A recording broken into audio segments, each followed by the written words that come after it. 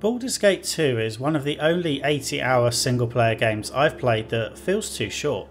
Baldur's Gate 2 didn't take 80 hours to complete because it's big, but because it's densely packed, full of interesting characters to meet and stories to uncover.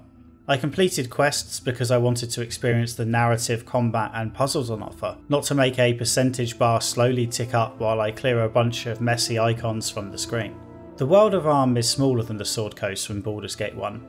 BioWare didn't just make the sequel bigger for the sake of it, and the lack of filler content is refreshing compared to many modern games. Baldur's Gate 2 doesn't pad player time by making you clear out a certain number of camps or find hundreds of feathers. In 2018 I spent around 60 hours playing Assassin's Creed Odyssey, and it would have easily been 80 hours if I'd played the DLC, which I paid for but never bothered downloading. With Odyssey I was bored after around 30 hours. Odyssey is a long game because it's a big game, not because it's a dense one. If you stick to the main story path, the content is relatively interesting, albeit a little repetitive, but the real problem comes when you want to reach level 50 for the true ending. The quest to level 50 is a slog that sees you doing the same thing over and over again, mainly clearing out enemy camps, and the large world looks a lot less interesting once you see how many of the assets are repeated again and again. I can't tell you how many times I climbed this identical building to activate a waypoint. In no way did Odyssey justify its 50 to 80 hour runtime. Few games justify anything over 25 to 30 hours, and I actively dread hearing publishers boast about how long their new game is, without ever making it clear why it is that long beyond a desire to keep selling microtransactions for months.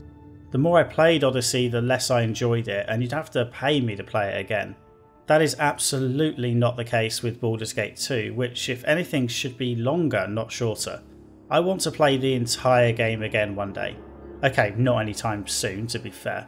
The experience was somewhat exhausting and there are a lot of great games out there that I haven't even played once. But even if I never do replay it, I at least want to. You make plenty of meaningful choices throughout the game, so a second playthrough could be substantially different. Plus there were still loads of quests I didn't complete, even in 80 hours. And I want to play those extra quests and make different decisions. I want to know what happens if I side with the vampires instead of the shadow thieves, and I want to see the companion missions for evil characters like Edwin and Dawn. Shadow of Arm's major expansion, Throne of Baal, is somehow even denser and should be a full sequel and not just an expansion. The attempt to cram Throne of Baal's story into an expansion harms the overall experience a touch. Still, overall I prefer games that leave you wanting more to games that massively overstay their welcome. It's shocking how much there is to do in Baldur's Gate 2 and how much of it is genuinely rewarding, due to the quality of the writing and not addictive gameplay loops and fancy box opening animations. The sheer volume of interesting story and gameplay content in Baldur's Gate 2 is all the more remarkable when you consider that it released in September 2000, less than 2 years after the release of Baldur's Gate 1 in December 1998. We've seen a few times during this series how quickly these isometric CRPGs can be knocked out, especially once an engine is in place. However, although short development times were relatively common, this should not diminish the achievement. I dread to think what the working conditions were like as everyone crunched to get the product complete and deal with all the bugs. The density of Baldur's Gate 2 compared to its predecessor wasn't an accident. Back in the late 90s, BioWare did post-project reviews after every game to take a long hard look at what went right and what went wrong. Nowadays these post-project reviews are done by Jason Schreier and published on Kotaku. Most of the problems with the original Baldur's Gate stemmed from a lack of time, with the game and the Infinity engine being developed at the same time. BioWare identified that the level design process was overly convoluted and had too many steps to efficiently create new environments. The end result was levels that were overly simple, such as the many repetitive wilderness areas that didn't have much in them. For Baldur's Gate 2, BioWare implemented an 8-stage process for creating game levels, and set out to make all of them memorable instead of just having a handful of good ones. BioWare specifically wanted questing to be less about item delivery and more about the excitement of visiting new locations, with multi-part quests and puzzles to be a key part of the experience this time around. As you'll see in this video, BioWare largely met the overall goal of improving level design, both in terms of the visuals and questing. But there were problems with the new pipeline, such as keeping documentation up to date and the like, and BioWare ended up determined to improve integration between the various teams, such as programming, art and QA, which it implemented with Neverwinter Nights. After identifying problem areas from the first game, BioWare created a desired feature list for the sequel, such as a leap to 800 by 600 resolution, support for 3D graphics cards, and improvements to the UI. In addition to the technical stuff, there was also the introduction of the now infamous BioWare romances, alongside character interaction described as being on par with Final Fantasy, and definitive good and evil paths to allow for more role-playing. Baldur's Gate may have been BioWare's first major release, but it's the sequel that features the elements that would go on to define BioWare and make them beloved the world over. Other changes had to be made to properly reflect the higher level D&D experience that the sequel would be centred around. Spell limits were increased to level 9 and we finally get to see dragons. To make the dragons feel massive, BioWare had to make the characters slightly smaller to fit more of the monster on screen while letting the player see what's around them. The dragons still barely fit on screen and you feel appropriately insignificant in comparison to these glorious beasts. Visually, BioWare wanted to go for a more Byzantine look for Arm, which is the region located directly to the south of the Sword Coast in the continent of Faerun. The Byzantine inspiration is evident in the capital city of Athkatla, with its circular marketplace and domed buildings. However, once outside the city, the distinction is a little less apparent. Although Baldur's Gate 2 is nearly 20 years old at this point, it's worth noting that the Infinity engine was already starting to look a bit dated in late 2000. Less than 2 years after the release of Baldur's Gate 2, BioWare released Neverwinter Nights on a new engine, and the difference is huge. In an interview with GameSpot, Ray Muzica had to defend the decision to use the same engine in Baldur's Gate 2, and you can tell the interviewer expected more substantial changes. They asked Muzica why BioWare decided to use the 2-year-old Infinity engine for the sequel, as if 2 years was shockingly old for a game engine, and they go on to ask what changes are being made to ensure Baldur's Gate 2 doesn't look dated. Thankfully, the dated graphics didn't stop Baldur's Gate 2 being a huge hit. It sold around 2 million copies and the expansion Throne of Baal sold around 500,000. GameSpot and IGN gave Baldur's Gate 2 Role-Playing Game of the Year awards, and it won GameSpot's Reader's Choice Award. Given this level of success, you might be surprised at the absence of a Baldur's Gate 3. A common rumour is that Throne of Baal was originally going to be Baldur's Gate 3, only for it to get condensed into an expansion because BioWare was about to lose the licence for AD&D 2nd edition. Wizards of the Coast had just released the 3rd edition and wanted all D&D products to move on from the 2nd edition. The theory that Throne of Baal was supposed to be Baldur's Gate 3 is so widely and confidently asserted that I took it as a given before I'd played any of these games. However, when researching for this video, I could not find a single shred of evidence that this was the case, and in fact there's evidence that strongly suggests this theory is false. I'll discuss Baldur's Gate 3 near the end of this video when the context makes a little more sense, but I wanted to get that first part out of the way given how common the theory seems to be. As you can see from the footage, I'm playing the Enhanced Edition version of Baldur's Gate 2, as published by Beamdog back in 2013. The release was delayed a few months due to a contractual issue Beamdog had with publisher Atari. The Enhanced Edition of Baldur's Gate 1 was briefly removed from sale through Beamdog's channels, and a critical patch was delayed. I can't find any concrete information about the reasoning behind the dispute. However, given that Atari continued to sell Baldur's Gate on Steam, it appears the dispute was around publishing rights across the various platforms. Whatever the problem was, it got sorted out quickly enough for Baldur's Gate 2 to be released just a few months later. All the Beamdog Enhanced Edition games are due to be published on PS4 and Xbox One this year by Skybound Games. Interestingly, Beamdog considered releasing the games on console during development and were even contacted by Sony, with a view to getting them on the PlayStation systems. However, Trent Oster ultimately decided against it, claiming that a controller would require too big a redesign of the systems. I'm inclined to agree, however a lot of CRPGs have made their way to consoles in recent years, as have grand strategy games like Stellaris, so it'll be interesting to see how Skybound Games handles the ports. PC will always be the platform of choice, but anything that brings these games to a larger audience is a good thing in my book. Hopefully Skybound will fix the bugs in the Enhanced Edition. It's crazy that nearly 6 years and some major patches after its initial release, the Enhanced Edition of this 20-year-old game still has bugs. Some of them are fairly major, like when I got stuck in a dream sequence. I killed the dream version of Saravok as required, but the dream wouldn't end. I even went as far as editing the .lua file to add in the cheat engine to follow a few suggestions I found online, but none of it worked. The solution ended up being to kill my own familiar, because for some reason the existence of my pet was stopping the scene from finishing. Somehow the pathfinding is a bigger issue than in any of the previous games, and it wasn't exactly good in those. I genuinely cannot believe how bad it is here. Characters constantly go off in the wrong direction and get stuck. Every time I wanted the group to move, I had to watch them the entire way because I couldn't trust them. It was an absolute nightmare. One thing I didn't notice until after completing the game and going back to record some lost footage is that if you have the cheat engine on, you can instantly teleport your team around the map, saving all that walking time. Believe it or not, despite my complaint about the pathfinding, I don't recommend you do this. Walking around is a big part of being an adventurer. Without it, you won't run into all those random encounters and you'll miss out on quests. Plus, once you have cheat engine on and you're using one keyboard shortcut, you might be tempted to use others, and yeah, that will ruin the game for you. Only turn cheat engine on if you have great self-discipline. There are also minor glitches, stuff like the artwork not lining up properly leading to distracting flickering, but I can live with that. To be fair to Beamdog, bugs have always been a huge part of these Infinity Engine games. Apparently 15,000 bugs were found for the original release back in 2000.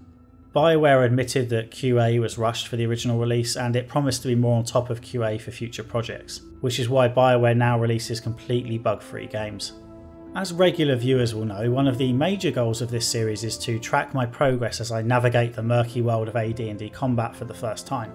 I knew absolutely nothing about AD&D when I first played Baldur's Gate, and even having played that one, plus Siege of Dragonspear, Planescape Torment and Icewind Dale, I still feel like I've barely scratched the surface of what's possible with both battle tactics and the sheer variety of options available.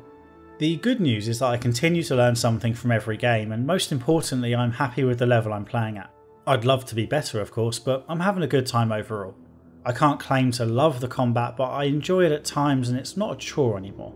I know at least one school of gaming theory subscribes to the belief that games can be fun and not just ball-bustingly hard. When it comes to the difficulty, I now feel comfortable playing on Core Rules setting, although there are a bunch of caveats to that. Core Rules is the difficulty one step above normal and one below hard. When I say I'm comfortable playing on Core Rules, I mean I'm comfortable playing the way I like to play. That means I'm at a level where general mobs of enemies are relatively easy and I don't need to micromanage every single battle I stumble upon. Whereas major enemy groups, such as those with mages on hand or any boss fights, require me to stop and plan things a bit. It doesn't matter if I die a fair few times, so long as I stumble my way through eventually. I take a fair bit of damage with this relatively casual approach, so I stop and rest whenever I feel like it to get back all my health and spells. I experimented with hard difficulty a bit. Hard doesn't feel beyond me in the same way it used to, but it doesn't elevate the experience either. Hard difficulty simply buffs enemy health and the damage they deal, so fights take slightly longer. For the most part, every fight I could get through on Core Rules I could also handle on hard. I just took more damage and had to use more spells, which in turn meant resting more often. That said, there's no way I'd be able to complete Baldur's Gate 2 on hard, or at least I wouldn't be able to complete Throne of Baal because things got pretty damn challenging near the end of that expansion. From Baldur's Gate 1 to Baldur's Gate 2, I've moved from not understanding higher level play at all to at least getting the gist of it, even if I still don't have the skill and patience to do it myself. I'm going to detour a bit and make a quick comparison to fighting games.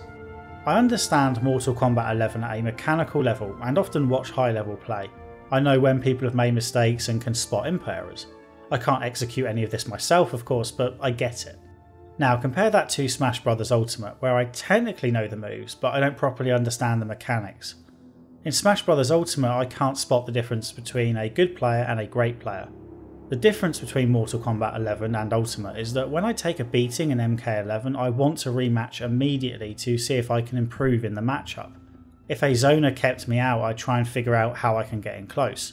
If I dropped combos I go back to the lab to improve. I'll look up random videos and guides to get tips for my next game. If someone keeps spamming the same move I can figure out how to beat them. Now when I go online in Smash Bros I get absolutely destroyed and I don't really know why. I generally quit out and feel a bit demoralised. This isn't meant to be a criticism of the game, although Mortal Kombat 11 does have better tutorials than Ultimate. For whatever reason I understand how Mortal Kombat 11 works and what I'm supposed to do, whereas in Smash Bros I consider myself fortunate if my character is facing the right way when they try to hit someone. Most importantly of all, I don't think I've played a single match of MK11 where I haven't learned something, from improving the timing of get up attacks to the frame data for one specific attack from an opponent. I've played, over 50 online matches of Ultimate, and I can't think of a single thing I've learned. It's like trying to learn a language by watching TV in that language, but you don't speak a single word and aren't getting any outside tuition. Taking a beating back in Baldur's Gate 1 felt like when I play Ultimate. It could be utterly demoralising, especially during some early abandoned playthroughs that went hopelessly wrong. I was so clueless about the fundamentals I couldn't learn from defeat. Things have changed a lot since then, and playing Baldur's Gate 2 is more like Mortal Kombat 11 where I learn from my mistakes. Beatings still happen, and they do send my confidence back a few pegs. In my Icewind Dale video I discussed how I was struggling to up my game from the basics to the more advanced stuff. And as we'll see, a couple of endgame battles still had me absolutely stumped.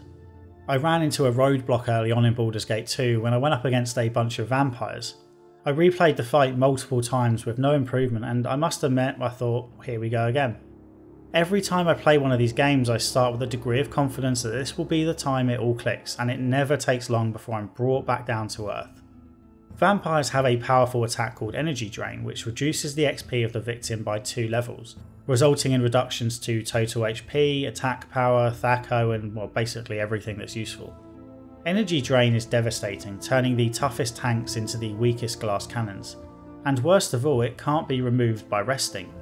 Being the entirely unobservant person that I am, I managed to get a couple of companions inflicted with Energy Drain before even realising, and had to take on a huge mob with effectively half a team. I guess you could say the Energy Drain hit me personally as well. My desire to complete the game on core rules difficulty drifted away as I came to the realisation that once again I would have to lower the difficulty and fudge my way through an encounter without properly understanding it. And that's exactly what I did. I won the fight through sheer perseverance and left the area. After doing a bit of research online, I discovered 3 things. 1. You can cast a spell called Negative Plane Protection that protects against Energy Drain.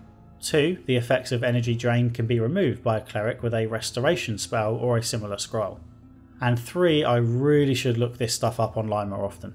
I do my best to stay within the game when playing, especially when I'm later going to do a video about it.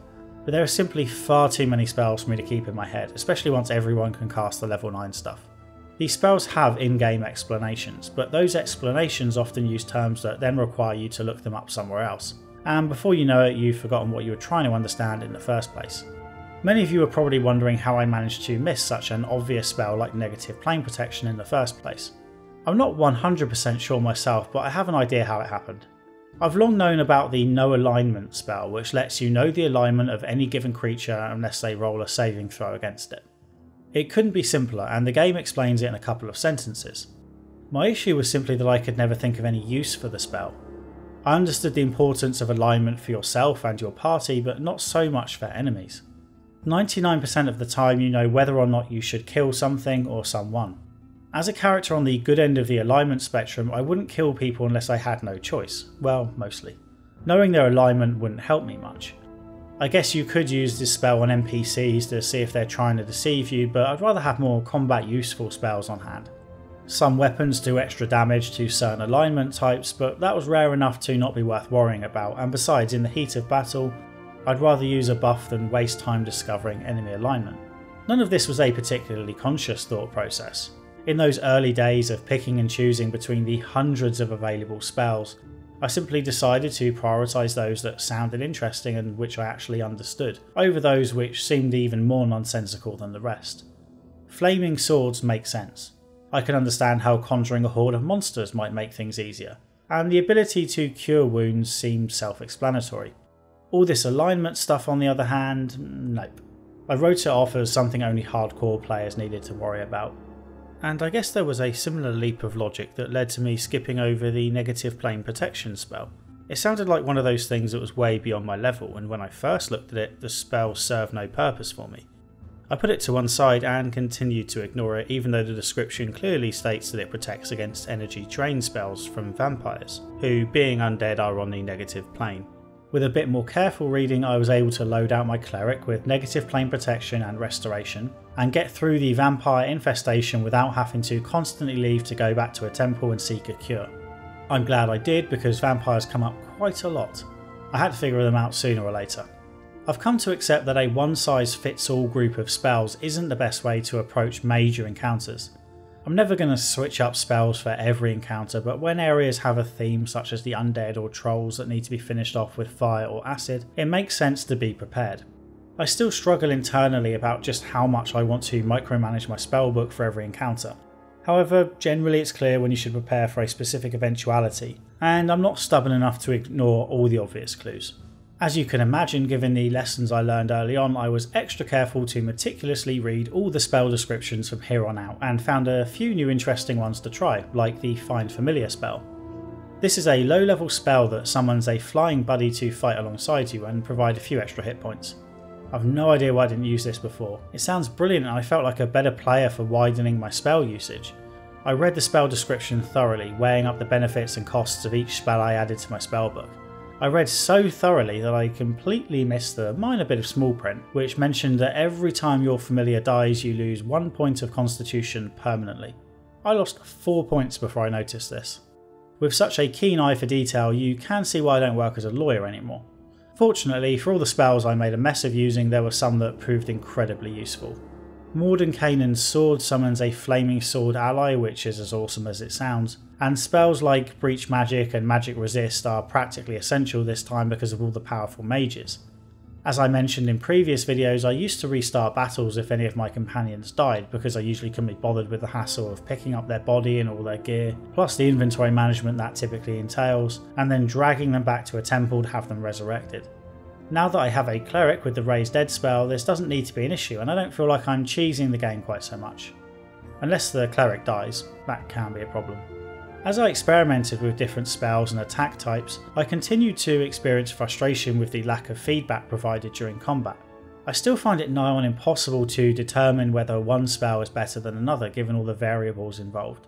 There are up to 6 team members to keep an eye on, and if you're not pausing the action every few seconds, you can easily miss crucial information such as ineffective weapons or magic resistance. If a weapon is ineffective, it's not easy to figure out why. From looking online, I found out that some enemies have to be defeated with certain strength weapons, +3s for example, but I've no idea how you're supposed to figure this out by yourself. Likewise, many magic attacks will fail with a simple message of magic resistance. Does this mean the enemy is immune to all magic? Have they used a magic resistance spell that can be broken with a magic dispel scroll? As with all my struggles with D&D combat, I don't doubt that the information is there somewhere for those who are more observant or patient or simply more intelligent. But I found myself constantly battling a lack of information when I came up against a new enemy type that gave me problems. That said, this is coming from the same person who didn't notice that the death of a familiar led to a permanent loss of constitution, which was literally in capital letters in the description. While most of Baldur's Gate 2 was fairly manageable on core rules difficulty, I had a lot of problems with the last couple of encounters in the Throne of Baal expansion, especially the last fight. I wouldn't have been able to beat the expansion at all if it weren't for the ability to save at 3 separate stages during the fight, and somewhat surprisingly to rest as well.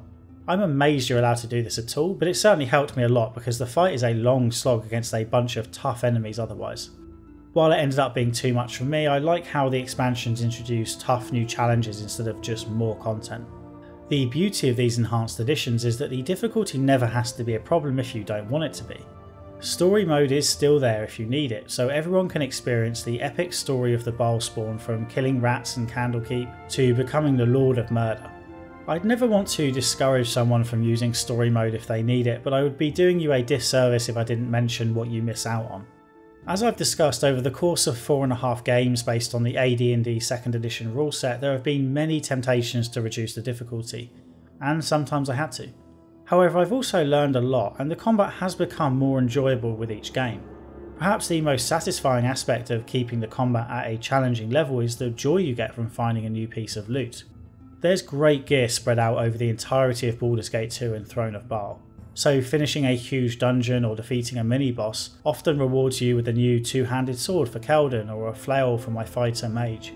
These weapons often come with incredibly powerful bonuses attached, such as extra damage against undead enemies or dragons. Then there are magical weapons such as the sling that doesn't need bullets or the crossbow that doesn't need bolts. You completely miss out on this reward loop if the challenge is non-existent to begin with. This applies to all the Enhanced Edition games I've played so far.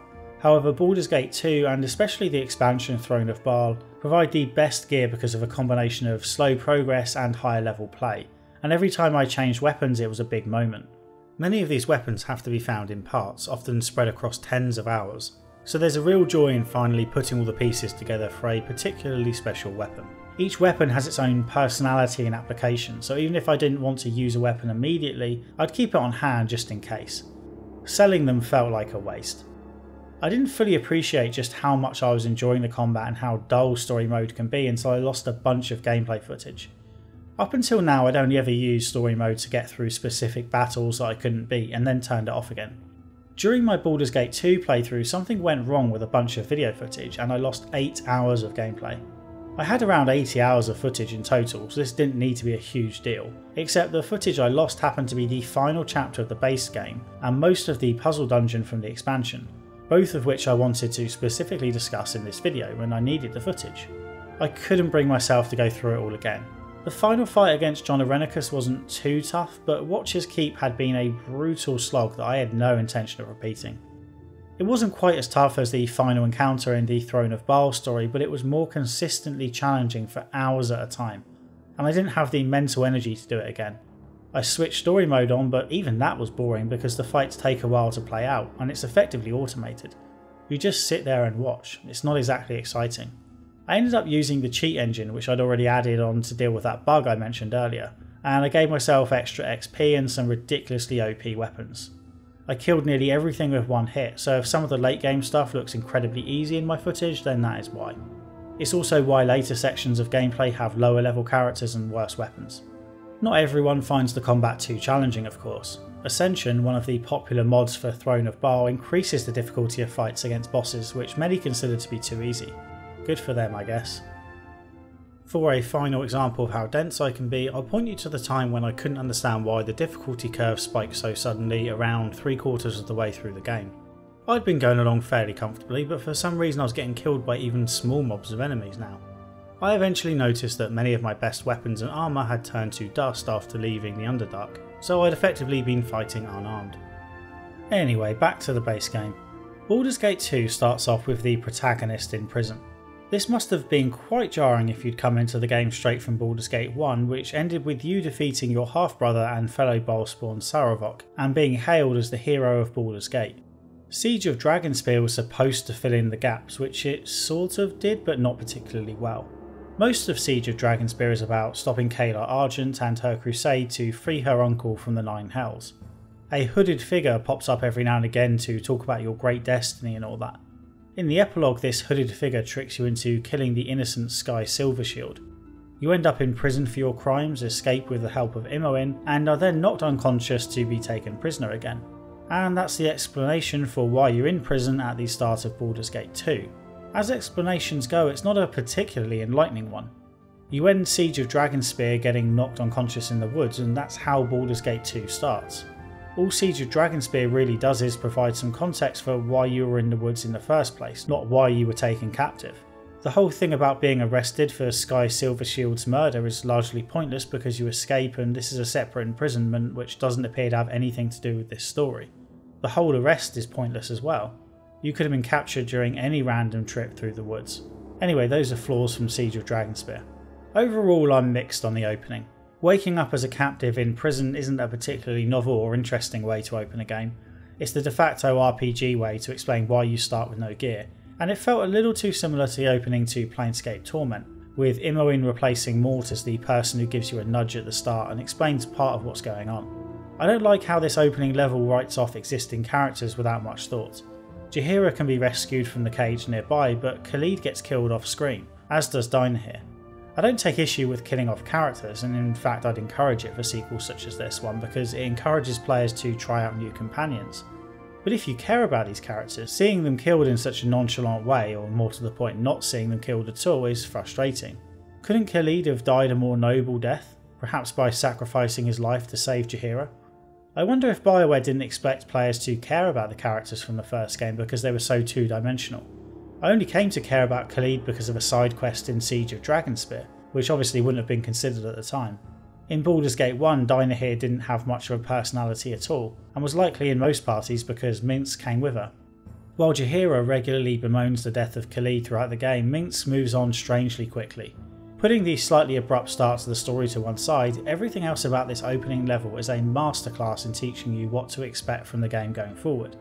You start at character level 9, so the practice enemies are a much higher level than the rats you stepped on in Candlekeep, although they are just as easy given your own extra power. I took this opportunity to dual class into a fighter mage, which meant my playable character was a little too weak to start, but soon became appropriately godlike. Other CRPGs tend to focus exclusively on learning combat in the opening level, but Baldur's Gate 2 also shoves a bunch of puzzles and riddles your way because they're a huge part of the game this time around. You've barely left the first room when you have to deal with enemies that won't stop spawning until you switch off the conductor in the middle of the room. You're posed a riddle in the very next room where you're asked what you would do if you and your sibling were trapped and had a magical button to press that might kill you or your sibling or both. After that, there's a bunch of locked doors that you can't get past until you find the right item to command a golem who will then open the doors for you. Or there's the magical barrier protecting an enemy that you have to switch off before you can defeat it. None of this is especially complicated, but it is unusual to have so many of these little puzzles and riddles so early on. In addition to combat puzzles and riddles, the opening level even serves as an excellent introduction to the main nemesis, John Irenicus. In fact, this level does more than the entirety of Siege of Dragonspear when it comes to laying the groundwork for what will go on to be an incredibly compelling villain. This dungeon is Irenicus' home, and the more you explore, the more complex he becomes. He's been growing people in vats, leaving them to go mad with the pain, and they beg you to put them out of their misery. Then you stumble upon his bedroom and office. This humanises him somewhat and tells you that we're not dealing with another demigod like Saravok. Irenicus keeps 3 dryads captive nearby, immediately leading you to assume that they are there as concubines. However, after talking to them, it turns out he kidnapped the dryads to instill emotion in him. The dryads can't do it though because he's barren inside. Then you stumble upon another bedroom, this one beautifully laid out as a tribute to a lost love. As Imoen points out, it seems almost unbelievable that this room could belong to the same person that is growing those awful experiments in the glass containers. Exploring Irenicus' home tells us that he used to be in love, which suggests that he once had emotions but has lost them. Part of him is clearly trying to recover those lost emotions, but without a conscience to rein him in, he goes about it in a horrible way, experimenting on people and keeping women captive. Irenicus is already more complicated than Saravok, and we're still in the tutorial. Sure, Saravok ended up having a connection to the protagonist, but it was a blood relationship, not a personal connection. You don't have to wait long to be introduced to the man himself. Upon escaping the dungeon, you come face to face with Irenicus, who doesn't seem at all surprised to see you've escaped. Imoen attempts to kill him, but her magic isn't effective. The cowed wizards promptly show up in response to the use of magic, which is illegal in Athkatla. This doesn't faze Irenicus much. He easily dispatches of all the wizards in a demonstration of great power, and when more show up, he casually decides to let himself be captured along with Imoen. You're left in no doubt that Irenicus could have taken them all out if he wanted to, and the way he calmly surrenders only adds to his apparent power. It's also fairly obvious that he's doing the whole villain deliberately lets himself get captured thing. Imoen is taken captive as well, and you have no idea where to find her. At this point, it should be fairly clear Imoen is going to play a major part in the story. I'd somehow escaped knowing her true identity over all these years, but it turns out that Imoen is also a Bolspawn. When Irenicus talks about unlocking your true power, he's talking to Imoen as much as he is you. I always assumed Imoen was just there as a convenient early companion who could easily detect traps until you replaced her, and maybe that was her role in the first game. You don't officially find out she's a Bolspawn until much later, however there are plenty of early clues that make her fate obvious, such as the opening movie here, which specifically mentions Imoen as having a background as mysterious as yours, and the fact that she cannot be killed in the opening dungeon. If she gets dangerously low on health, she makes an excuse and leaves the dungeon without you. As prologues go, it's pretty much perfect. The combat ramps up slowly in difficulty, there are traps, puzzles and riddles, and we're introduced to a compelling antagonist. Irenicus is incredibly powerful with some kind of personal connection to you and your friends. He's clearly evil, judging by the experiments in the dungeon, but he wasn't always like this, and there are clues that imply he wants to be a better person. While the first chapter only takes a couple of hours, the second can easily take you 20 hours to complete, if not a lot more. The second chapter of Baldur's Gate 2 is an excellent example of how important pacing is in any story, be it a book, movie or game. When pacing comes up in the context of video games, it's usually because things are moving too slowly. This is common with open world games where story progression often comes too slowly because there's so much busy work to complete. Anthem even takes the extreme step of adding roadblocks to stop you reaching the end of the story too fast.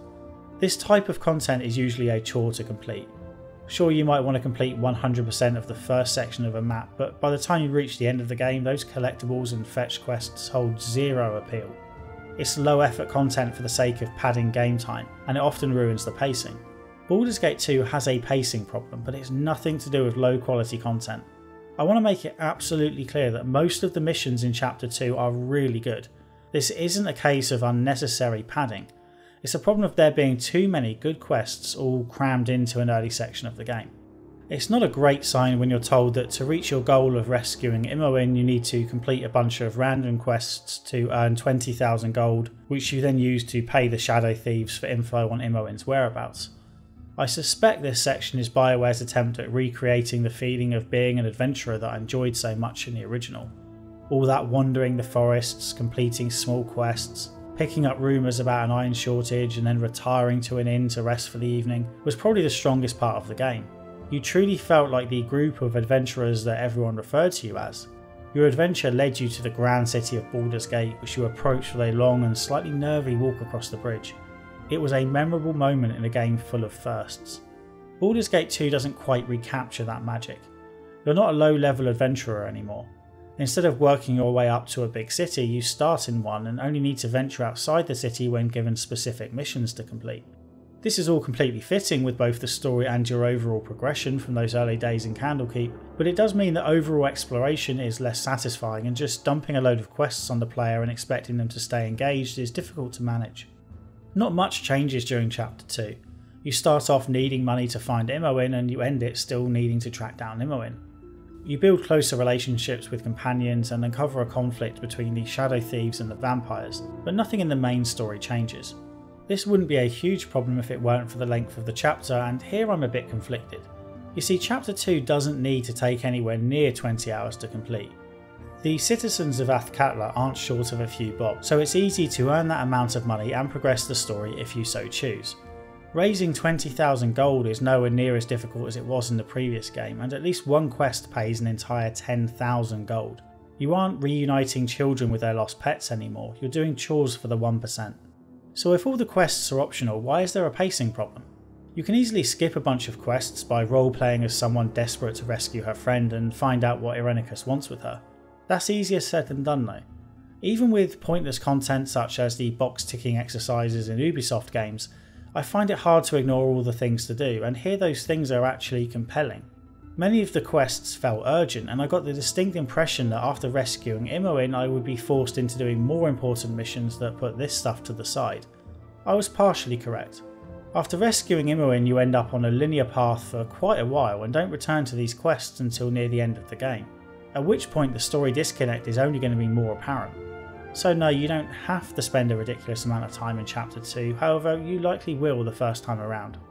Due to the high quality of quests, I can't say that this section was rushed or anything like that, it's just not particularly well implemented.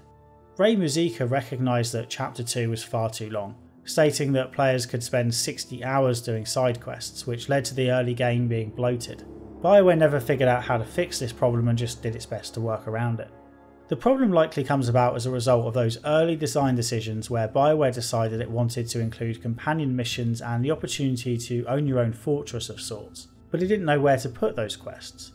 Optional missions like this don't fit into later parts of the story which take place in other locations, so the only chapter they can go in is Chapter 2 with the option to return to them close to the end. BioWare promised that Baldur's Gate 2 wouldn't rely on fetch quests, and it largely delivered. There's still a lot more moving back and forth between buildings than I would like, but the quests are more interesting than those in the first game. I also love how organically quests can start and even introduce new companions. One of the most memorable quests is the Cult of the Eyeless. It starts with you bumping into a priest in the Temple District who asks you to investigate a cult in the sewers, which then serves as an introduction to Keldon, who's down there fighting the undead. Getting information on the Cult of the Eyeless requires you to join up with them, which in turn requires you to, yep, you guessed it, lose your eyes. If you survive the procedure, you're deemed fit to join the cult. We'd rather not do that, of course, so fortunately there's another way in which requires retrieving 2 halves of a rod which we can then use to descend the Pit of the Faithless and eventually destroy the cult's god. It's a massive quest, taking you to a bunch of new maps and introducing a companion you could easily miss. One quest asks you to find out who killed a couple of cowed wizards. It leads you to a distant area of the world map where you find Valagar. If you talk to him, you find out that he acted in self-defense. In a lesser game, the quest would have ended with you going back to the cowed wizards to convince them it was an accident. Instead, you can have Valagar join your team and enter the strange sphere in Athkatla, move between planes and eventually have your own mage fortress. Then there are random quests that start with you sneaking through a secret door in the back of a pub and eventually breaking up a slave ring, or helping companions liberate their family castle, which is a multi-floored area that could easily be a mandatory dungeon. Even the quests that look simple at first glance can take you all over the place. For example, there's a serial killer on the loose in Athkatla, so I decided to hunt him or her down. That required a bunch of questioning and looking for clues, and then when you do find him, he turns out to be working for someone else on the opposite end of the world map. You go over there to track the boss down, which in turn requires information from a merchant, who will only talk if you identify yourself by purchasing a specific book, and then figuring out a puzzle to give a code name. There are some simple quests, but you'll never know which ones until you finish them. I did as many quests as I could manage, but I dread to think how many adventures I missed out on. I know the vampire storyline has some major content because I found a random book talking about a cure for vampirism, but when I visited the appropriate temple there was nothing I could do. Presumably you have to side with the vampires instead of the shadow thieves to see this content. Once you set out to rescue Imoen, you don't return to the main map for quite some time, probably another 10 to 20 hours. And therefore the potential companions have to be introduced in Chapter 2, further adding more quests to an already crowded chapter. It makes sense. It wouldn't be fair to introduce a new companion halfway through because players with a full squad would have to leave the team member somewhere. Usually abandoned teammates go to an inn or where you met them in the first place. However, if you're trapped on an island and can't escape, which is effectively what happens here, the companion can hardly go and wait for you back in the starter town, and if they did you wouldn't be able to reunite for ages. Not only do most of the 20 or so companions need to be introduced early on, they also need to have their loyalty missions here as well, if they have one. It takes a heart of stone to ignore all their pleading to help on their personal quests, so you'll likely do at least 5 lengthy missions just to keep companions happy. I strongly recommend you do these companion quests. You're going to spend around 80 hours with these people, you might as well learn a bit about them. Some characters clearly have a bit more thought put into them than others though. Jaheira's quest is especially strong and is the exception to the rule in that it continues well into the game, such that you're still dealing with the consequences late on. Before playing Baldur's Gate 2, I'd spent a lot of time with Jaheira throughout Baldur's Gate 1 and Siege of Dragonspear, but I didn't know much about her, other than that she loved Khalid and the two of them made a promise to Gorion to look after you if you came seeking help. Siege of Dragonspear included a brief mention of her past, a hint about what is to come in Baldur's Gate 2, but it's more of an Easter egg for existing fans and anything that captures the imagination of a new player. Jaheira is a member of a group called the Harpers, who claim to maintain balance between all the various factions in Athkatla. The Harpers summon Jaheira to their base, where you're questioned by a Harper known as Galvery, who is clearly looking to stitch you up. You end up killing him, and assassins pop up during your travels to try and kill you and Jaheira. One night you'll go to sleep and Jaheira will just disappear. A mage called Termincell drops off a note letting you know that she's returned to the Harpers. Faced with a choice, Jaheira rejects the Harpers and sticks with you on the mission. Termincell is an anagram of Elminster, by the way. He's the sage old wizard who pops up fairly often. You can romance Jaheira if you like, but only if you play as a male and as specific races. Romance options are fairly limited overall, which feels odd when compared to modern BioWare games. I didn't develop any relationships during my playthrough, and that's hardly a surprise when, according to wikis, the only romance option available for a female character is Animan. Animan was in my party, but when it came to dating him, well, imagine if you played Mass Effect as Femshep, and the only romance option available was an even more insecure version of Caden. At least Femshep probably had a bunch of high-tech sex toys to keep her amused. I feel genuinely bad for my protagonist here. This is all worlds away from modern BioWare games like Mass Effect and Dragon Age, where many of your companions are open to relationships with both genders and aren't too picky if you don't look at all like them, or even if you come from the same planet. The obvious advantage of this system is that it lets players act out a broader array of fantasies, which in turn means greater role-playing potential. In Baldur's Gate 2 you can cast as wide a net as you like in terms of who you're prepared to date. but that doesn't mean everyone else is quite so accepting. Most characters are straight for a start, and quite a few are picky on which races they will date, with races in this case referring to status such as human, elf, halfling, orc, etc., not skin colour. I'm not familiar enough with the Forgotten Realms universe to know how much to read into this. Given common fantasy tropes regarding relations between elves and dwarves, I doubt I would have given this a second thought if it wasn't for more modern BioWare games breaking down most of the physical barriers. And this doesn't even account for the companions who simply aren't interested in relationships with any character, perhaps because they're too old or simply already in a relationship with another NPC. Keldorn is a good example. He's married when you meet him, although his wife recently had an affair because of how much time he spent away from home. You can help him repair the relationship so he leaves on happy terms, promising to return to his wife as soon as this final mission is complete. He's lying though. If you remove him from your party at any point, he goes straight back to the Order and waits for you there. With 20 or so characters and all these restrictions, you can imagine how hard it is to find that special someone. I played as a bisexual female human and still couldn't find a mate if you don't count Animate, and I definitely don't. So you can imagine how tough it would have been for a gay orc to find love. This isn't an approach you see in many modern games, it's seen as exclusionary. As a general rule of thumb that I've thought about for as roughly as long as it takes to type this sentence, the more freedom you have in creating your character, the more freedom you have in who you romance, assuming that's an option at all in the game.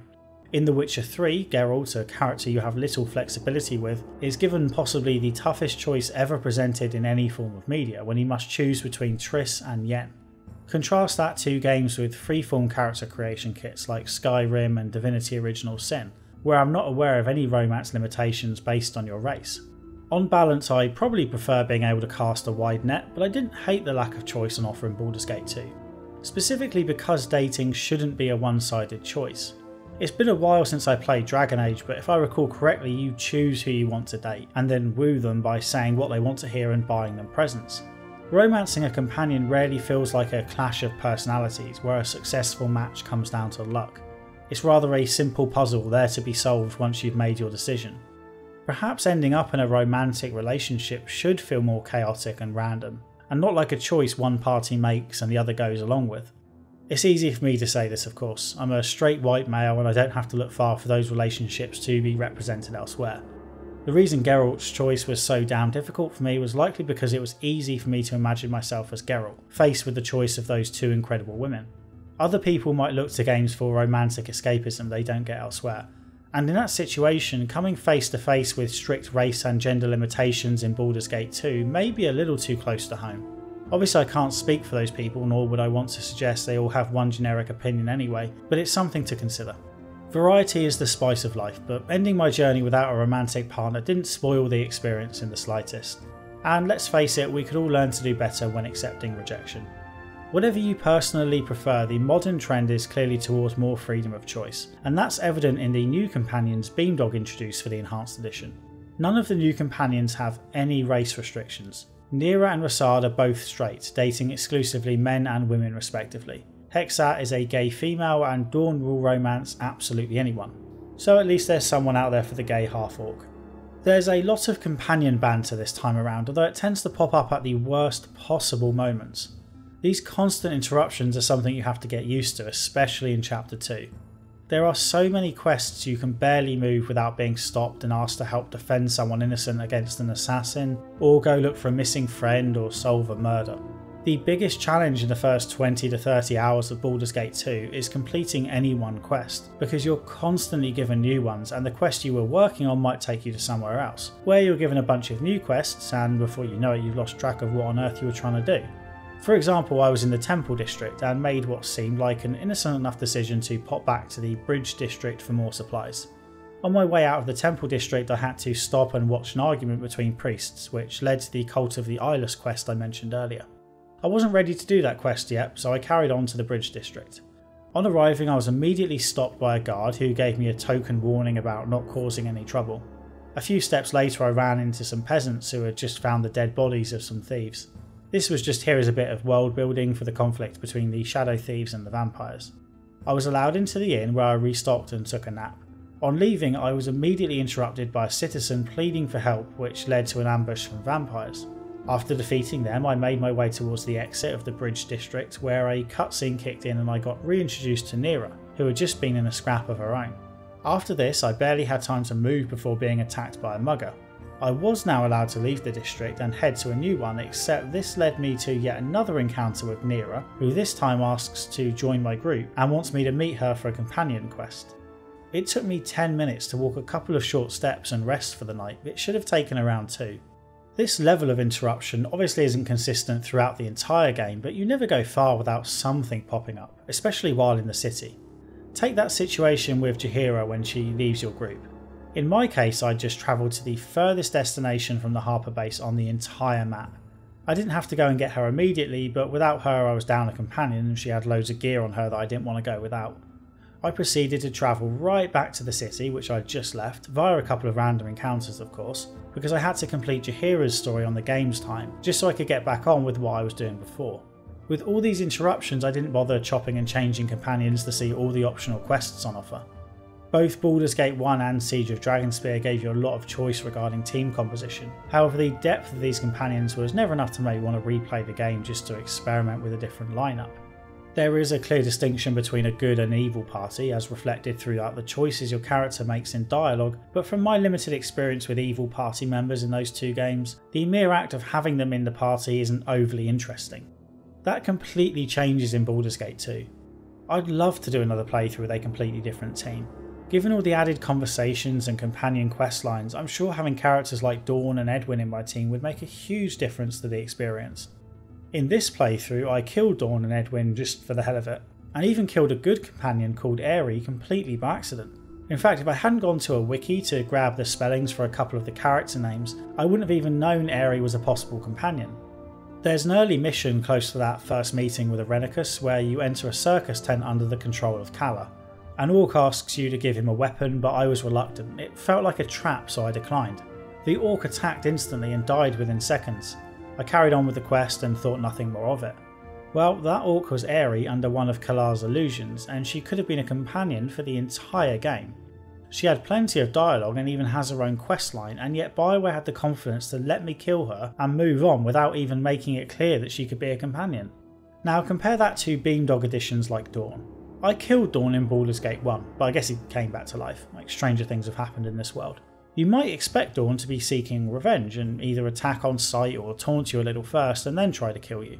That's probably what would have happened if Dawn had been a creation of BioWare, but Beamdog doesn't want you to miss out on its new content. Screw role playing and consistency, they wrote stuff and you're damn sure going to read it. BioWare had the confidence to let you miss huge chunks of content. Beamdog doesn't want you to miss a word. Missing out on a companion questline is nothing compared to what comes later, but first we need to rescue Imoen. If you don't want to pay the Shadow Thieves all that gold, you can instead choose to side with the mysterious Bodhi of the Vampire faction. I chose the Shadow Thieves and was promptly betrayed by Saemon Havarian, the captain of the ship that took me to Spellhold, where Imoen and Irenicus are being held. After all those hours spent doing nothing but side quests, we get a bunch of story reveals dumped on us in quick succession. Irenicus has taken over the Spellhold and imprisoned the cowed wizards who first brought him there. Not only did Irenicus want to come here all along, he also wanted Imoen and yourself there as well. It's one of those slightly cliche, I made it hard for you to get here so you wouldn't be suspicious, but not so hard you wouldn't make it here kind of things. Irenicus wants Imoen because she is also a Balspawn. He steals part of her soul and gives it to Bodhi, who is referred to as his sister, but I think they're just close friends. One of the reasons I want to play Baldur's Gate 2 again is to see how this plays out if you chose to side with Bodhi and the vampires early on. Irenicus then takes part of your soul for himself and gives Bodhi the order to finish you off. Imoen can now rejoin your group. I mentioned earlier how BioWare had to introduce all the companions early because of how linear the game gets after Chapter 2. What are you going to do with the companion you reject in favour of Imoen? Well, that problem sorts itself out through a carefully structured betrayal. Yoshimo, one of the companions you've had since the beginning, is a traitor. He's been working for Irenicus all along, although it's not entirely clear why. Initially he worked for Irenicus voluntarily, however Irenicus also kept him in line with spells that became impossible to ignore. You have no choice but to kill Yoshimo. However, if you sympathise with him at all, you can keep his heart and take it to a temple of Ilmata, where a priest will bless it and ensure that Yoshimo is able to reach the afterlife. I found this out by accident. I only kept his heart after the battle because it stood out as unusual that I was given the option to. Just before you kill him, he does say he hopes his heart can find peace with Ilmata, but I didn't realise he was talking so literally. I would have liked to get more information from Yoshimo and maybe even have the choice to forgive him without killing him, but being able to help him after death is a good alternative. Yoshimo was a bounty hunter and essentially the thief of the party, which means that Imoen fits in nicely as a replacement. There's no way this was an accident, and with hindsight I should have seen it coming a mile off. With Imoen back in the party, we face off against Bodhi. However, during the fight something happens to our protagonist. Anger overwhelms her and she transforms into the Slayer, one of the avatars of Baal, a beast who attacks both friend and foe. The missing part of your soul is filled with murderous rage, and unless you get your soul back, the taint of Baal will consume you completely. BioWare wanted to give players a choice of good and evil routes, and the player's transformation into the Slayer is a part of that.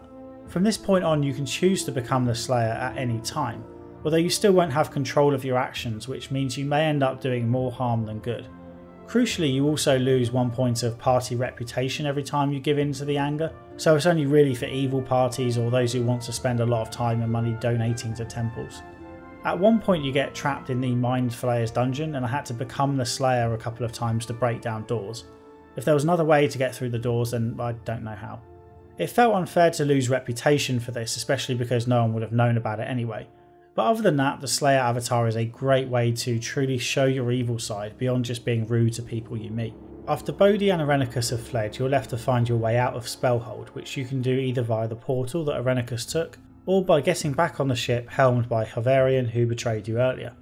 The captain doesn't actually have a ship of his own anymore, so you have to steal one for him only to get attacked en route and end up shipwrecked at Sahorgin City. Sahorgin City doesn't add much to the overall story, and your major task here is to sort out a civil war. However, it's worth the visit because there's a cool puzzle that has you matching special items up with the character who wants them, and a friendly beholder called Spectator who is guarding a chest. Despite appearances, he's a fair guy to deal with, and if you let him live he pops up again in Throne of Baal to help you in one of the big fights. I'm all for Spectator getting his own spin-off game one day, although it should be noted that many players will never have met him.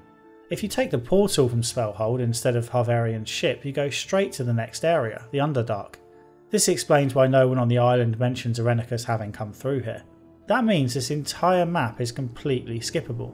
There's no way to get back to it later either, so that's it. You'll just have to do a second playthrough if you want to see it. Imagine Beamdog making a choice like this.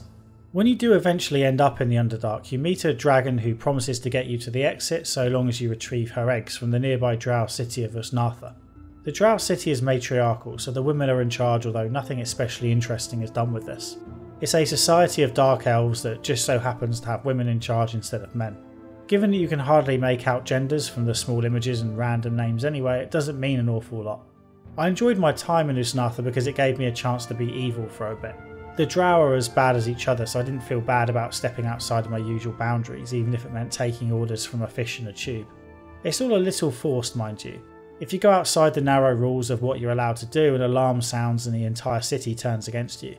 You're still given a little bit of freedom when it comes to stealing the eggs and betraying the leader of the drow, but mainly you're just rushed to complete a bunch of tasks. Many of the quests here fell a little flat because I'd accidentally completed them already after getting lost in the Underdark. The dark maps can be a nightmare to navigate, and I couldn't for the life of me find my way up to the drow city. I went everywhere else it was possible to go, which meant I already had many of the items I would later be sent to fetch. By this point I was desperate to get back to the mainland. I've rushed through it a bit, but you spend a long time away from the main map. There are a bunch of quests at Brynlaw before you reach Spellhold, then there's Spellhold itself before, in my case at least, I ended up shipwrecked in Sahorgin City. We then spend hours underground and in the drow city. It's probably another 20 hours where you can't do much in the way of exploration. Instead you just push through small maps and complete the quests you're given. This level of linearity is common near the end of a lengthy RPG, but less so in the middle where you usually have a significant amount of freedom. As you move into chapter 6, the narrator describes the protagonist's joy at leaving behind the regions of darkness filled with constant treachery and moving into the light, and I felt much the same. It was great to be above ground and on familiar territory again. We now meet the elves who gradually reveal their complex history with Irenicus. Both Irenicus and Bodhi used to be elves. Irenicus in particular reached a high status, gaining the love of the elven queen Elessime. It was a recreation of her bedroom we saw right back at the beginning of the game. Hooking up with the queen wasn't enough for John. Along with Bodhi he sought power and eventually went after godhood. They failed and both were banished for their crimes, no longer able to call themselves elves. Despite this, Irenicus continues his efforts to become a god and intends to reclaim what he lost when the elves banished him. For this he needs a soul, hence he steals part of yours, with Imoen's soul going to Bodhi. Before dealing with Irenicus you need to kill Bodhi, but you needn't take on the task alone. Groups like the Shadow Thieves and the Order of the Radiant Heart will help if you've completed their side stories. This is where you finally get the chance to complete all those quests you got early on if you didn't do them all during Chapter 2. Having people with you to help against Bodhi doesn't make a lot of difference, or at least it didn't for me, but I appreciated the attempt to justify what otherwise would have been wasting time with little excuse. It's not the last time BioWare essentially tells you to go out and make friends with the justification that it will help in the final battle. After defeating Bodhi, it's on to the big fight against Irenicus, who has taken over the Tree of Life, which he plans to drain of all energy in his attempt to become a god. The initial fight against Irenicus is disappointing, taking place in the tree on a tiny platform with little opportunity to place your team in tactically advantageous positions. Fortunately, it's also fairly easy, with a few breach magic spells enough to send you both to hell, where you must face your inner self and see if you're worthy of regaining your soul. While a little cheesy, I do like how most of this plays out. You meet a version of Saravok who promises to teach you how to use your wrath and become the weapon of murder you were always meant to be. Your greed offers you a powerful weapon which you can only keep if you kill its owner. The test of selfishness tasks you with either letting one of your companions die or taking a personal hit to your attributes. It's not much of a choice and doesn't really test your selfishness at all. I lost a couple of hit points and a dexterity point. That's much better than losing a companion. After all, even from a selfish point of view, I'd rather have my companion there to deal extra damage and soak up attacks that would otherwise hit me, and it's too late to back out and get a replacement companion at this point. A better option would be to have a companion get a similar level of punishment as you, or even perhaps less.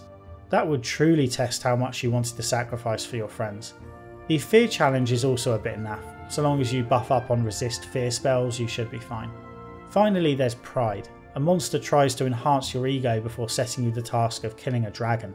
If you can swallow your pride, the dragon will just give you what you need without having to fight. Once you've done all that, you can fight John Irenicus for possession of your soul. It's a tough fight as far as the base game content goes, but it's otherwise unremarkable. John Irenicus is a great villain who we've gotten to know gradually over the course of the game through meetings and dreams, not to mention appearances in Siege of Dragonspear. We learned a little about his life before he became the villain he is now and have a personal reason for wanting to destroy him, beyond his status as a threat to the world. He used to love Ilisime, and a part of him still does if the immaculate bedroom for his lost love is anything to go by. Irenicus is still a little two-dimensional at times, but it's in that beautifully deliberate and knowing way, perfectly captured by David Warner, who portrays him as equal parts arrogant, brilliant and crazy. The sort of villain who would be perfect for a comic book movie that doesn't take itself too seriously. What is this? You have released all of my test subjects? How wonderfully mad of you. I did not expect this in the least, so dangerously risky it is. Unfortunately, everything that makes Irenicus a compelling villain also serves to reduce the impact of this final boss battle. We know him. He's been humanised somewhat, and we've met him multiple times already. As far as fights play out, he's just another powerful mage who summons minions to help him fight. He might have great stats, but all that does is influence a bunch of dice rolls that you don't even see. While I found the fight tough, it played out in the same way as many other battles against powerful mages, and was relatively unexciting as a result. Compare that to the fight against Saravok. While he was a boring villain, he did at least make an impression in that final battle where you saw him for only the second time. Don't get me wrong, I'll take an interesting villain over a spectacle battle any day, but it did mean that final fight felt a little anticlimactic, as does the conclusion. Ilisime throws a party for you when you return, and you watch a quick cutscene as Irenicus burns in the fires of hell. The screen barely has time to fade to black when you're thrown into the opening scene of Throne of Baal, further contributing to the underwhelming feeling of defeating Irenicus, who is otherwise a great antagonist. As with the expansion for the original Baldur's Gate, Throne of Baal is split into two main parts, a puzzle dungeon and a story. The puzzle dungeon, Watcher's Keep, doesn't reach the highs of the excellent Durlag's Tower. However, Throne of Baal's story far exceeds the dull side quest that was the focus in Tales of the Sword Coast. Throne of Baal also goes heavy on the jokes, which is refreshing given that by the time you get to this, you're starting to get a bit exhausted. There's the absolutely adorable Cespenar who can make you quality gear if you find all the right components, and we finally do something with the golden pantaloons that we first found at the Friendly Arm Inn at the beginning of the adventure. Now, I must admit I dumped them somewhere and forgot about them, so I had to use the cheat engine to summon a new pair. When combined with a couple of other items of clothing, you can make a silly weapon and a massive suit of armour, which is unfortunately so big that you can't fit through most of the doors with it, so I had to take it off. The base game wasn't short on humour either, but Throne of Baal really runs with it. My favourite joke is the group of adventurers you meet who challenge you to a fight only to reload from their last save point when your victory looks inevitable. Given how often I'd done the same thing, it felt especially fitting. You can actually enter Watcher's Keep at any time. I didn't even realise it was part of the expansion at first. I wandered over there almost immediately and hit a huge and almost insurmountable difficulty spike. I didn't get very far, but it was a fruitful diversion nonetheless. For some bizarre reason, a vendor just outside Watcher's Keep is the only place in the base game to acquire a potion bag that I can't imagine playing without. There's also some great loot on the first floor, like the bags of infinite arrows and bolts, which will save you messing around with ammo for a while, and the Case of Plenty that provides much needed extra storage.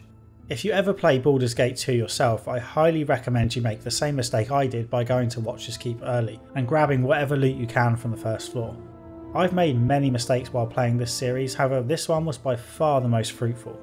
In terms of puzzles, Watcher's Keep is far simpler than Durlag's Tower, and it's missing the heartfelt story that unravelled the deeper you ventured. Fortunately, it's still entertaining with a decent mix of humour thrown in as well, such as when you awaken an angry ghost only for him to calm down instantly when he sees you've brought him his golden slippers. Whereas Durlag's Tower had the confidence to let the player figure most things out for themselves, or at least try to keep the clues cryptic, Watcher's Keep has a tendency to spell the solution out for you via a series of notes left around each floor. I suspect these were a late or uncertain addition because there's typically enough environmental context for you to figure it out by yourself. I rarely felt like I solved any puzzles, I simply moved through them, like completing a crossword puzzle while using Google to find all the answers. The second floor is a great example. You need to collect 4 keys, one from each of the circular rooms in the corners.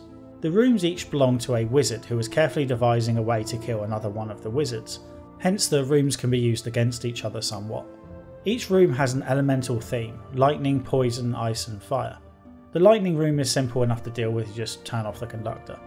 The poison room is a little trickier. You have to open the connecting doors and then turn on the large fan in the lightning room, which will blow the poison out of the poison room and allow you to collect the key. You can then open another door to send the poison to the ice room, which weakens the monsters in there.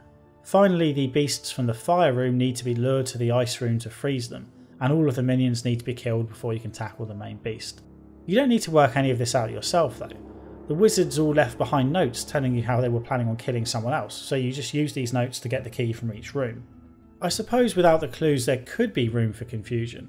Perhaps players might try to use the fan to blow out the fire, or try to lure the ice beasts into the fire room to melt them, or perhaps not realise that poison defeats ice.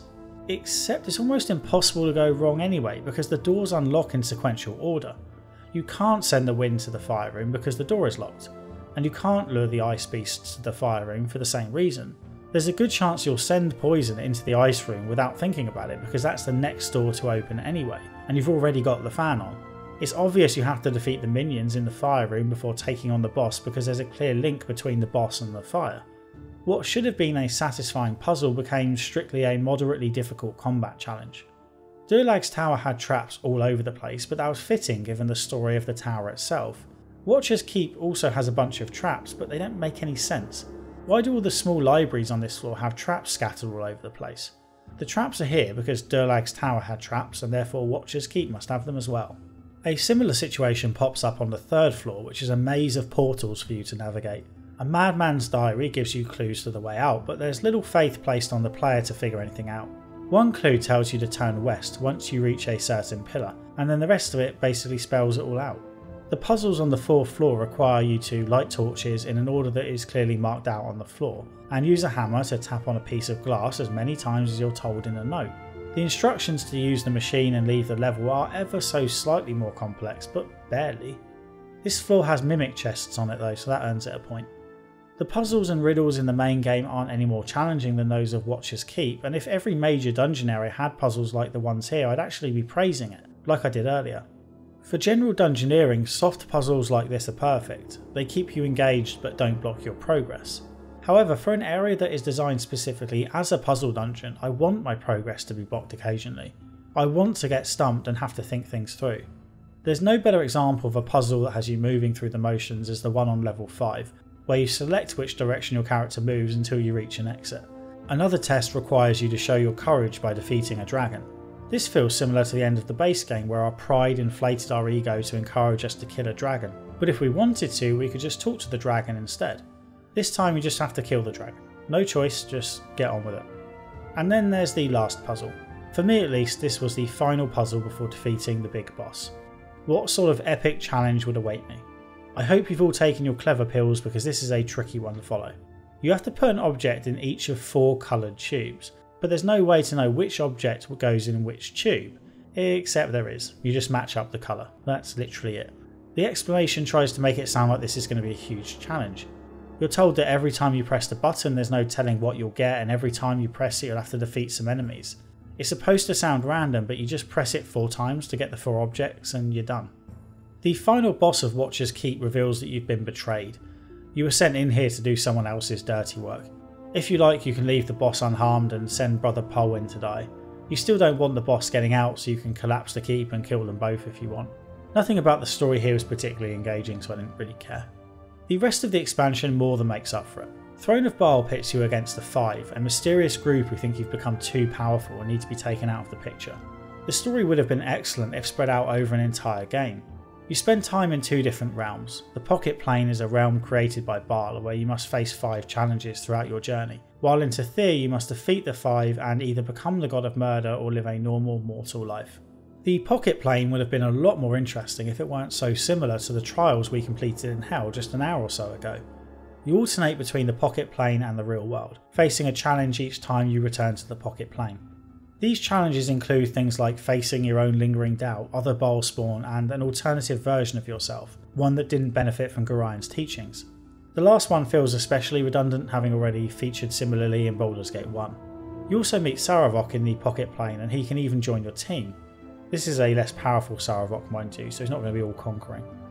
Oh, and for maximum cliche points, we're asked to consider if maybe we're as bad as the other Baal spawn because of all the people we've killed.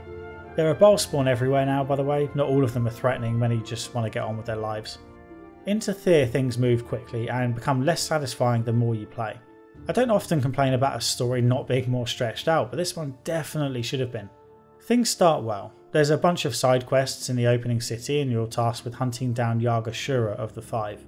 He's invincible, so to free him you need to find 2 hearts, one being his and one belonging to the woman who raised him. My first clue that Throne of Baal might be a touch rushed is that both of these hearts were in the same location and really close by. I suspect one of them was going to be in a different place, but it was cut for time. Otherwise, what's the point in making us get 2? You can tackle Abazagal and Sendai in any order, but both missions are challenges of endurance more than anything else, reminding me of Icewind Dale in the way they just throw enemies at you. These 2 Baalspawn missions were nowhere near as detailed as Yagashura, again implying that perhaps content was cut here. Worst of all is Ilisera, who I didn't even realise was part of the 5 until I went back re-recording the footage. She gave a nice little speech and then died in a couple of seconds, putting up no fight whatsoever. Again, given that all other members of the 5 have quests attached, I can't help but think this was shoved in late as BioWare was perhaps running out of time. Plus, even though Ilisera was the first one you killed, Yagashura is referred to as the first after you defeat him. I'm pretty sure whatever happened here it changed late in the day. When you have an open-ended goal like destroy 5 people, the least interesting way to handle it is to have you kill one after the other, which is largely what you do here. It would have been fun to choose which order we do all 5. You could then have special weapons to win from one boss that can be used against another boss, or get keys from one area that open locks on the way to bosses in other areas for special loot. The final member of the 5 is Balthazar, although ultimately they were all being tricked by Amelisand as were you. Amelisand was pretending to help you and the other Baalspawn against the 5. She gathered Baalspawn together in Saradash on the pretense of keeping everyone safe, but actually just wanted you all together to make you easier to kill. This reveal would have had more impact if the story had been spread out over a full game. As it stands, the final fight was just a long and exhausting slog against someone I didn't even really care about. On defeating Amelisand, you make the big choice. Will you become the Lord of Murder? BioWare stated that they wanted there to be good and evil choices throughout, and I assumed elevating yourself to become the Lord of Murder would be considered somewhere on the evil side of the alignment spectrum. It's not, and the endings are largely the same with just some different words at the bottom of the screen. As Lord of Murder, you're part of the balance between good and evil, not necessarily evil itself. It's an epic ending for an epic story. Over 150 hours ago I was exploring Candlekeep, listening to old men explain what red and green circles under people's feet represented, and dealing with those pesky rats in a basement. I watched a Gorion get killed in front of me, formed a group of adventurers, investigated an iron crisis, and eventually killed the man responsible for Gorion's murder after uncovering a conspiracy that led all the way back to Candlekeep. Siege of Dragonspear was a lengthy diversion that didn't serve much purpose, and then we wake up in a prison run by John Irenicus, have a piece of our soul stolen, transform into the Slayer, survive a shipwreck, eventually make it back to land, defeat Irenicus twice, kill every member of the Five together with their leader, and potentially ascend to the position of Lord of Murder. Short summaries like that one make the whole thing sound like a trite chosen one narrative. Young boy or girl in a small town is destined to destroy evil, etc, etc. I'm not a fan of those stories and have been critical of later BioWare games for relying far too heavily on what has long been a worn out trope. I'm more lenient with the story of Baldur's Gate because while we did come from small beginnings and achieve great things, we weren't forced to listen to people tell us exactly what we were destined to achieve the entire time. The protagonist doesn't become the Lord of Murder because she was destined to. There are a lot of Balspawn out there. Any of them could have done the same thing. The Slayer wasn't inside me all along. It came about because Irenicus stole a large part of my soul, which left a void to be filled by Baal's malice. The Five didn't target me because some old legend said I was destined to defeat them. They targeted me because I killed Irenicus and looked like a threat. In Throne of Baal there is a bunch of talk about prophecy and accepting destiny, however I'm much more accepting of that when it's near the end of the story instead of being there from the very start. I ended up becoming the Lord of Murder, or accepting my own mortality, because of my actions over 150 hours, and if I'm allowed to get a little cheesy, because of the support of my friends. You can play Baldur's Gate solo of course, but I wouldn't have gotten far by myself, and I like to imagine the same is true of the protagonist. She needs loyal friends around her. That's what separates her from the other Balspawn, not a lightning bolt on the forehead. Even though a couple of my companions were a bit of a bore, there was still a lot of laughs on the journey, and the increased amount of companion banter, such as Imlwyn teasing Animan about the rude book that his order dropped off at the Candlekeep library, really helps you feel like part of a team that slowly bonds together over time. There's easily enough story in Throne of Baal to be stretched out over a full game, and it's not hard to see how those rumours started about it originally being planned as the third game in the series. The story builds up to an epic conclusion that would easily be enough to end a grand trilogy on a high note. From my research though, that doesn't appear to be the case.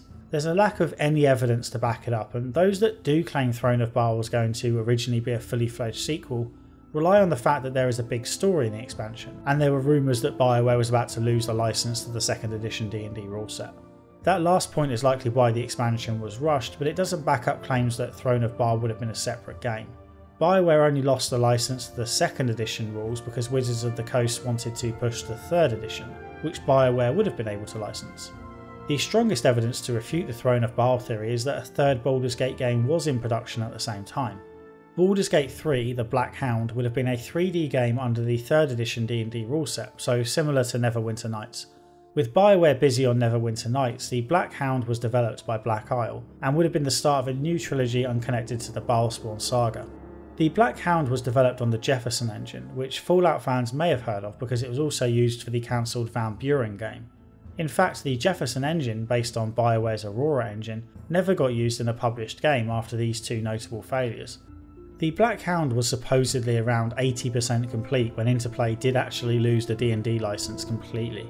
Francis Urquhart and Chris Avellone were going to take another stab at a third Baldur's Gate game a few years later. It would have focused heavily on relationships and would take place over multiple worlds instead of one large one. Perhaps a little like Dragon Age Inquisition. It doesn't sound like this project made it too far and was cancelled when Atari Europe, who held the license at this point, was sold to Namco Bandai. In the last couple of years there's been fresh speculation about a third game, this time by Beamdog, makers of these enhanced editions. With all due respect to the parties involved, I hope a third game never happens. Baldur's Gate is the story of the Balspawn. I know it's also a city in the Forgotten Realms world, but that city doesn't play a role in the second game at all. If you want to set another game in the same location, you could call it anything else. You don't need the Baldur's Gate title beyond name recognition, and you certainly shouldn't call it Baldur's Gate 3. The story of the Balspawn is finished. Even if you didn't ascend to godhood and continue to live as a mortal, all your companions got on with their normal lives without you. Throne of Baal concludes with a couple of paragraphs describing each companion's subsequent successes and failures. It's actually pretty touching. BioWare couldn't have made it more clear that the story is over. There's those 2 Dark Alliance games that use the Baldur's Gate name, but I don't plan to cover them in this series for obvious reasons. Ironically, a 3rd game in that series was also planned, but got cancelled due to Interplay's bankruptcy. Let's just accept that Baldur's Gate games aren't meant to reach the number 3. The story of Baldur's Gate is incredible. Much of fantasy literature has drifted away from the high fantasy of the Forgotten Realms universe since the release of Baldur's Gate 2. Perhaps it was my own personal tastes, but after reading Game of Thrones back in the early 2000s, I found it hard to go back to the more traditional stuff. I can't have been the only one because within a few years there was a clear move towards grittier fantasy that didn't rely on following a chosen one on the path to their destiny. Joe Abercrombie's First Law trilogy and Scott Lynch's Gentleman Bastard series come to mind. Over time I ended up becoming a little sick of all the doom and gloom and found Brandon Sanderson's novels struck a good balance between embracing cliches and expanding on them in interesting ways. Baldur's Gate reminds me of Sanderson's novels a little. If you condense their stories down to short summaries, they sound like they're riddled with tropes, but when you experience the journeys yourself they don't feel predictable, and even if they are you don't really care. And of course, as a gamer, it was great to play through early BioWare stories and see the tentative introduction of elements such as companion relationships, good/evil narrative splits, and story endings that are technically different but look much the same and probably left a lot of people disappointed. Baldur's Gate 2 is widely considered to be one of the best RPGs ever made, and I can see why. My own personal favourite of these CRPGs I've played in this series is probably Planescape Torment, partly because it was just so different to everything else and had a huge focus on writing over combat. Still, for BioWare to maintain such a high level of quality over 80 hours is a remarkable achievement and a clear sign of things that were to come. Okay, I hope you enjoyed this look back at a classic. Please consider hitting like, sharing the video online and letting me know what you thought in the comments. If you haven't subscribed then please consider doing so, and even if you have, please make sure that bell icon is clicked so that YouTube actually informs you of new videos. I also have a Patreon page where you can get your name in the credits and a Patreon role in my Discord server for just $1 a month. The next Isometric CRPG retrospective should be Arcanum of Steamworks and Magic Obscura at the end of July. The plan, and I do want to stress the word plan, is to release 2 lengthy videos in June, both of which are the first games in series that haven't yet been covered on the channel. I'm not going to name them just yet because I'm not sure which will come first, and I still have a lot of preparatory reading to do for one of them. Hint hint. Alright, until next time, cheers.